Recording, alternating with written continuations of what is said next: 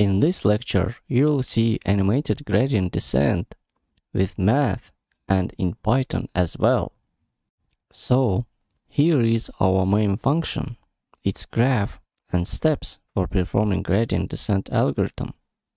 First of all, we will find our derivative function. Then, we will take random t number, which we selected as 100, and calculate gradient at that point, which is 140. And here is the main logic behind the gradient descent optimization algorithm. In the next step, we update our t-value. But how? We will simply subtract 1/100th of the gradient from t. This allows us to move towards t, which has a lower gradient.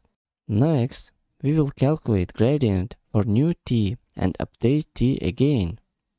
We will continue doing so until change in t is insignificant, which is called convergence.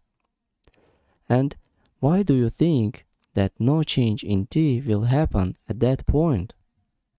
Because gradient equals almost 0 here and change in t will be insignificant. So, we will stop looping here. In the next lecture, you will see how to perform gradient descent in Python.